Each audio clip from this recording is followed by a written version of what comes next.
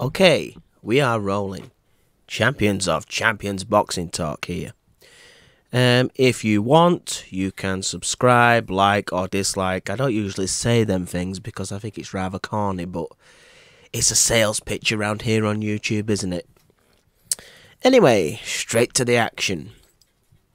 I'm going to start by talking about Amir Khan's fight with Phil LaGreco this weekend. And I have to say, it was exciting. It was riveting. Amir Khan got in the ring for the first time in 2 years. The hand speed was there. He landed a classic Amir Khan combination, which led to a big right hand that dropped Phil LaGreco.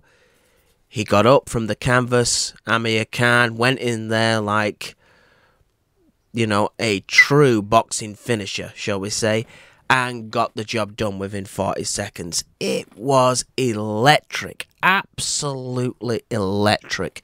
The crowd was wild. People from the jungle was there. Dennis Wise, ex-footballers, you name it, all celebrating. The King returns. Long live the King. He's still got some elements of talent in him, hasn't he? There's no question about it. It was fabulous. But you guessed it, you was waiting for it. There's a but coming. But I could have given Amir Khan better work than Phil LaGreco did. He's had harder sparring sessions than this fight. Eddie Hearn could have given Amir Khan a better fight than that dude. And I'm not saying Phil LaGreco is a bum or anything. I respect all fighters. But 40 seconds for a guy that's been out the ring for 2 years is not good. People say, oh, this guy went 10 rounds with Sean Porter. He went 3 rounds with Errol Spence. Good. They shook off some rust. They got some rounds in. This is what used to happen to Mike Tyson in his build-up to a fight with Lennox Lewis. He used to come to the UK, fight in Scotland, knock someone out in 1 round, and then reality hits. What you going to do when Lennox Lewis takes you out of 2, 3, 4, 5 rounds? Right? Amir Khan needed rounds. Now, I'm not saying that you should let your opponent off the hook, but I think this helped Amir Khan in terms of confidence, but nothing else. The neighbour's shouting, ladies and gentlemen. It only helped Amir Khan in terms of confidence, but you can't live in a sport just off what goes in your head alone. It has to come from the body in practice. And I don't care how many sparring sessions you've had or 40-second fights you've had. When you meet Errol Spence, who will get past 40 seconds. When you meet Keith Thurman, who will get past 40 seconds. Dare I say the big bad wolf. When you meet Kell Brook, who will get through 40 seconds. Kell Brook got through 5 rounds against Triple G, damn it. Right? We know Amir Khan is dangerous early, but if you get out of that early, shall we say, going through the streets where you know there are muggers, but once you get across the road, you know you're safe. If you can get across that road against Amir Khan, then we'll really see what he's got left.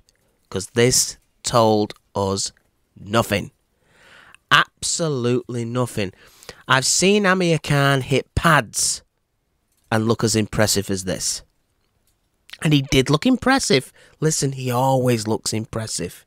He is talented. But please don't think this is a criticism. It's just a fact. I watched Adrian Broner v Jesse Vargas, and those guys went at it for 12 rounds. I wish Amir Khan would have had a bit of that work. He needs someone like one of those two next. Because winning easy eventually leads to hard defeat. What do I mean by that? 40 seconds gives you a false sense of security. But not a workout. Some people can run a mile really fast, but they can't do a marathon. That is a different ball game. So, next fight, please, has to be against a durable guy. Someone who has reflexes to defend themselves as well, right? And will get through a few rounds. He needed a bare minimum 4 to 6 rounds just to shake off those cobwebs. And Phil LaGreco, it was a big letdown from his perspective. I mean, fancy talking all that smack and then that happening to you. I mean, come on. Once Amir had him hurt, he was going to go.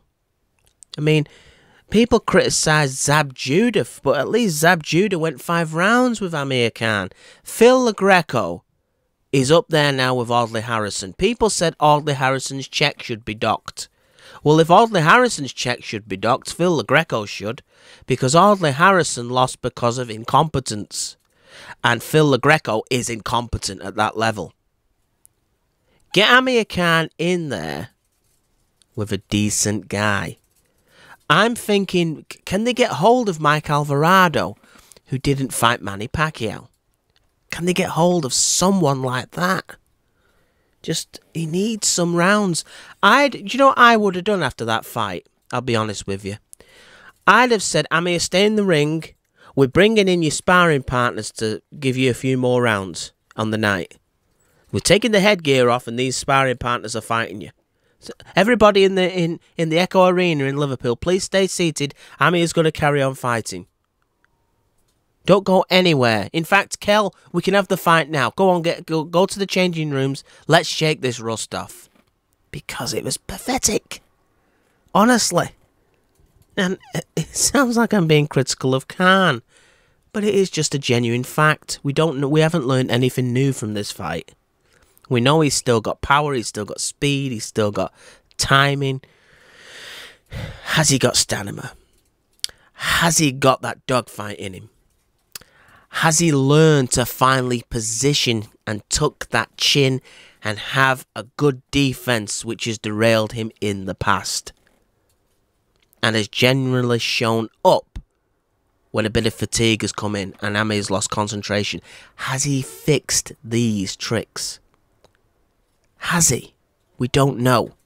It's hard for an old dog to learn new tricks, but he's going to have to become a young dog in his mind and learn those tricks. He's still only 31, but I don't know what he's going to react when he gets a body shot and then the hands come down and the other guy has managed to survive more than 40 seconds and he gets clipped. And where does he get clipped? Does he get clipped when the chin's tucked?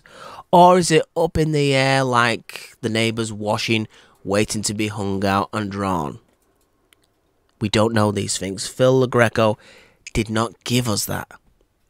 But great performance in an exhibition sense. You know, you don't get paid for overtime in boxing or anything in life, really, these days. Overtime is starting to go out of fashion. But you have to realise there's a potential 36-minute bout in boxing. Amir Khan used to be a great 36-minute fighter. He's proved it against Devin Alexander, Louis Collazo, Mr. Kotelnik, you name it. Marcus Madana. But that was a while ago. We haven't seen him do that for 3 years. Last time was Chris Algieri. Moving on swiftly, Tank Davis looked fantastic to me. Tank Davis, he had all the artillery, didn't he? Speed, power, body shots, placements, awkward stances, footwork. I think this was the best that Tank Davis has ever looked. And you know something? Without the Mayweather promotion in the ring with him and all of that stuff, he looked a more comfortable man. In that interview with Jim Gray, I was really impressed. The way he's gone away from where he was originally, and he's relocated, and he's refocused, and it showed. He was much better last night than he was on the Mayweather-McGregor card. Now, let me say something. He was overly criticised on the Mayweather card. This guy's only a young fighter.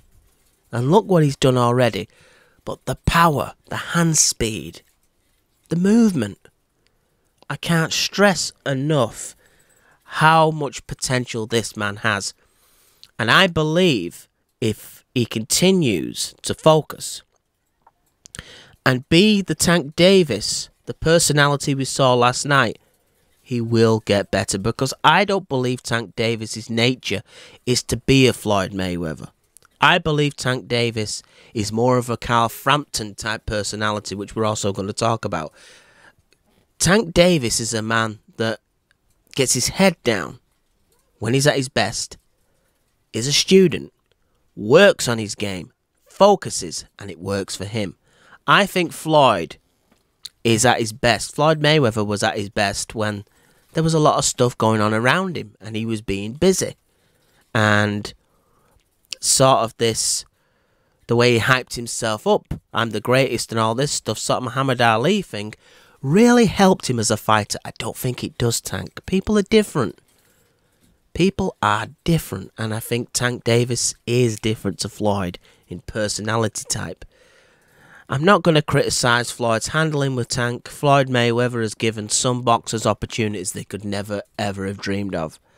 Credit to him. But like Nigel Benn, who is taking a step back from his son's progress, I think Floyd needs to do a little bit that with Tank.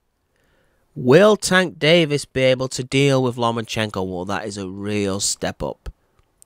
You're thinking Lomachenko at this point, but upsets happen in boxing. And if that was an upset, if Tank Davis beat Lomachenko, I would not be thinking next day we'd just seen Buster Douglas v Mike Tyson, the sequel. I wouldn't. Because Tank Davis can hurt you. Tank Davis, with those body shots and movement, can slow a moving target down. You're not telling me that Rigondeaux is currently Tank Davis. He isn't. Nicholas Walters, I don't believe, is Tank Davis. I think if Tank Davis did eventually fight Lomachenko, he would put a focus into that camp and into that ring, unlike any current opponent that Lomachenko has faced. And Lomachenko has fought some good guys. I think Tank is potentially the best opponent Loma will ever face.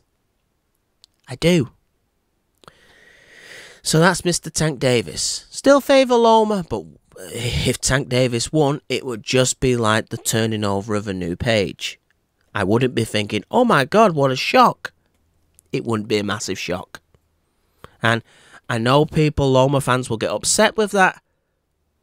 But once the dust settled, they would believe that it wasn't the biggest upset in boxing history either. Moving on. Carl Frampton.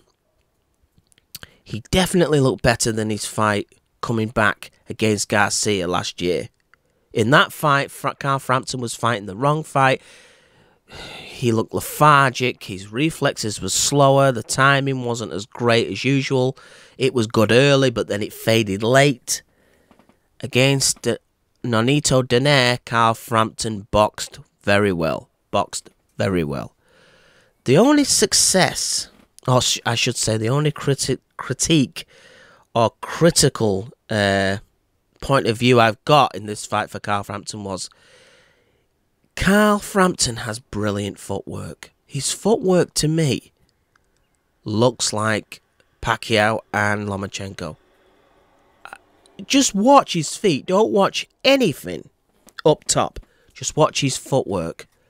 Watch the speed of the footwork. Watch the placement of the footwork.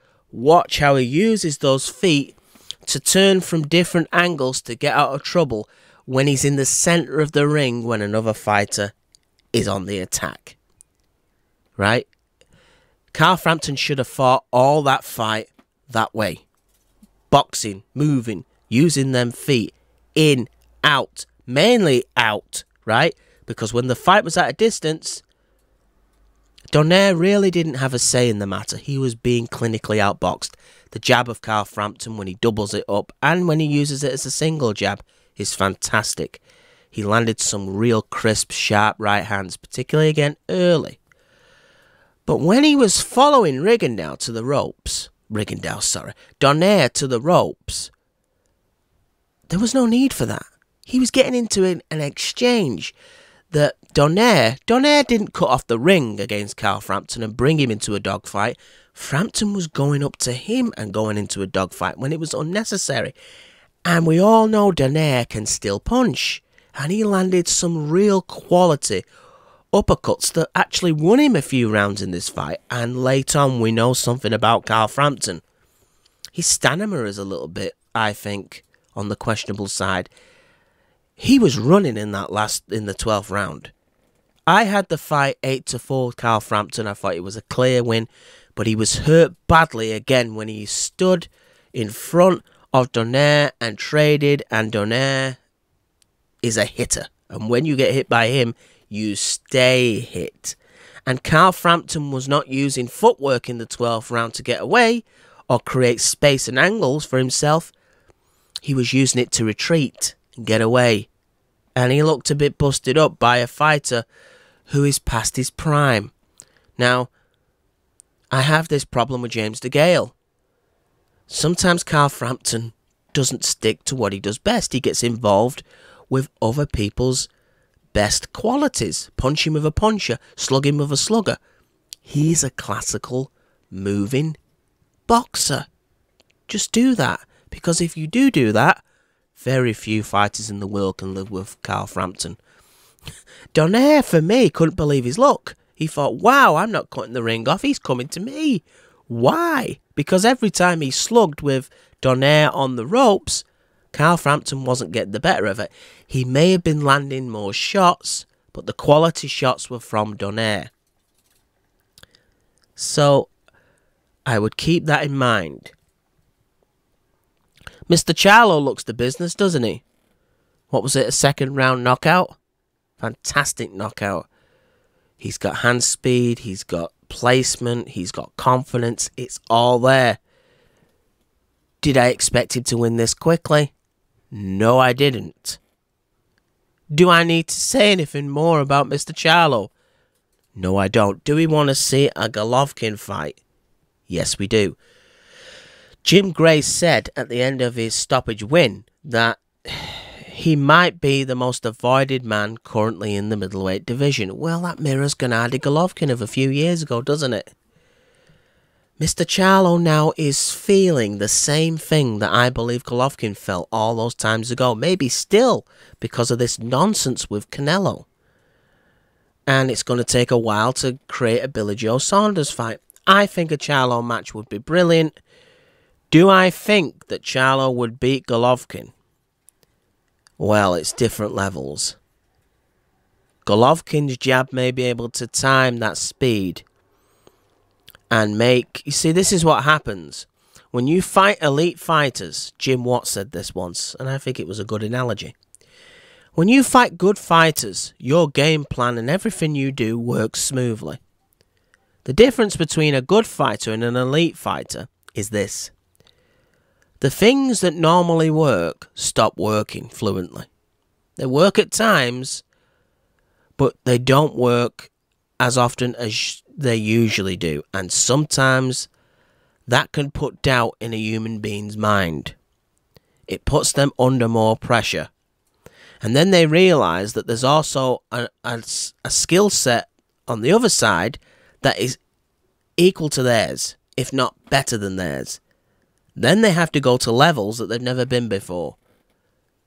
Sometimes Mr. Charlo may beat certain opponents greater than Golovkin did.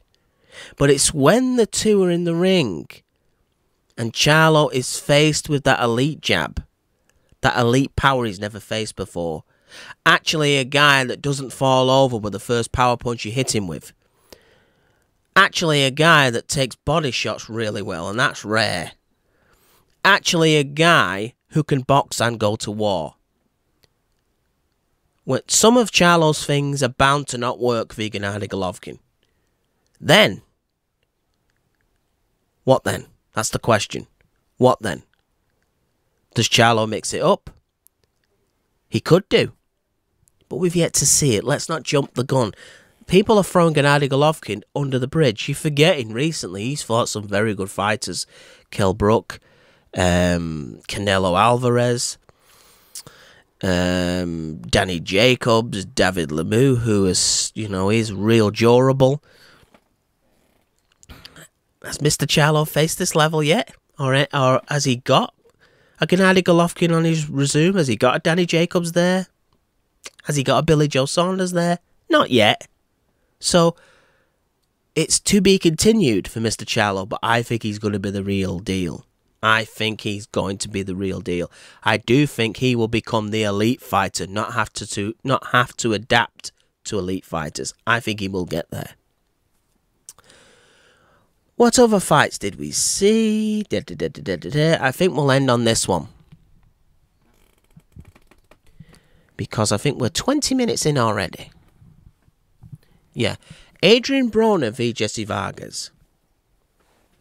Jesse Vargas, sort of like Carl Frampton, though I don't think he's as gifted as Carl Frampton. Started off really good at distance, using the jab, pelting Adrian Broner with that jab, pelting him to the body, pelting him to the head, winning the first 2 rounds comfortably. Then he starts getting into exchanges with Adrian Broner up close. He starts to put on the macho Mexican act. That to me gave Adrian Broner chances. The first 2 rounds I thought, oh my, Adrian Broner he's the Adrian Broner that turned up against Mikey Garcia again. He's not letting his hands go. I don't believe, but then again I corrected my own thoughts. You can't let your hands go when you're at the end of a jab, because you're not in range to let your hands go. And when Jesse had him at range at the end of his jab, AB could not really do anything about it. It's when he started getting macho and a little fatigued that Adrian Broner had big success in that fight. I thought in terms of the all-round fight, Jesse threw more, he landed slightly more. I think he edged that fight 7-5. I can't call it an absolute robbery that the judges called it a draw, but I felt Jesse slightly won. But when they were in range, credit to AB, he did let his hands go. But he had to. This was his final chance. I think the networks thought, if this is a real close fight, let's call it even, because Adrian Broner is a draw, and they need him around, right? You have to beat Adrian Broner really convincingly to get the win. That what Sean Porter beat him very clearly to me, and one of the judges' scorecards was close. So you can imagine Jesse Vargas with a 7-5 probably wasn't going to get the fight. Even one of the judges gave it to Adrian Broner, which I thought was silly. But the other 2, even I could see a draw, but I really did think Jesse won. He landed shots to the body. The jab was good. Maybe not the biggest puncher that Adrian Broner has ever faced, but had Jesse Vargas had some real dynamic power like a Madonna or a Porter, Adrian Broner would have been seeing stars. But then again, Adrian Broner is durable and has a great chin. He takes shots very well. Kind of what a young Shane Mosley used to take him. Only he's not in the same league as Shane Mosley, but you know what I'm saying. He has that ruggedness about him, Adrian Broner. But he landed some riveting uppercuts against Jesse Vargas, timed him really well, slowed Jesse down, I think, himself with some body shots, drew Jesse into a fight, and Jesse, because he was fatigued, kept leaning sort of forward, allowing AB to operate with those uppercuts, as, Jesse's head was ducking low. So, I think it was a fight that AB got back into, but it wasn't necessary. Jesse could have kept him on the end of that jab and frustrated Broner. But, you can take the man out of Mexico, but you can't take Mexico out of the man. And Jesse Vargas, once AB started, doing all this flamboyant stuff, got into a war and gave Adrian Broner the chance to get the draw on the night. Because he doesn't really, Jesse Vargas, he has the work rate of a Madonna and Porter at times, but he doesn't have the power, so he's better off boxing AB at range and keeping him on the end of a jab, sort of like what Mikey Garcia did a lot of the times. A lot smaller than Jesse Vargas, but You know where I'm coming from. And Jesse Vargas does tend to tire, but I think once again this catch weight may have had something to do with it. Sean Porter, who has been hit by Keith Thurman and many other people, was not dropped, but he was dropped by Adrian Broner. Now that fight was at a catch weight. I think Adrian Broner got this draw really because of the catch weight. Jesse Vargas started to gas after, say, 9 rounds.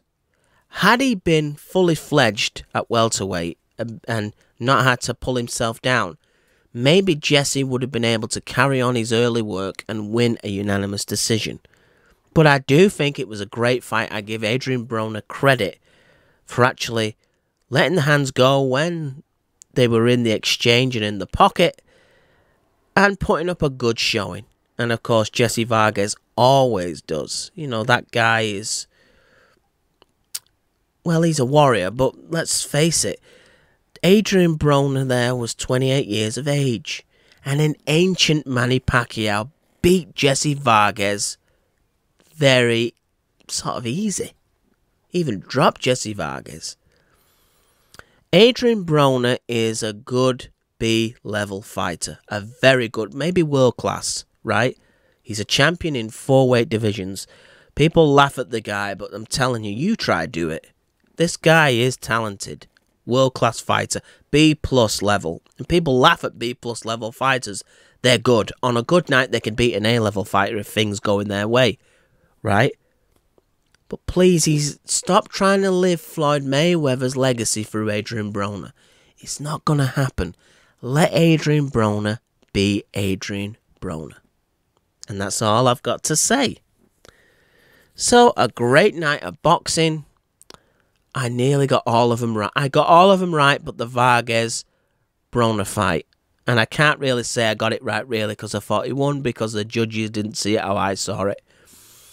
I even got Manchester United right against Tottenham. We're going to the FA Cup final, and hopefully we're going to win it, and hopefully in the future I'm going to have more boxing videos for you, and this is Champions of Champions Boxing Talk. I'm out.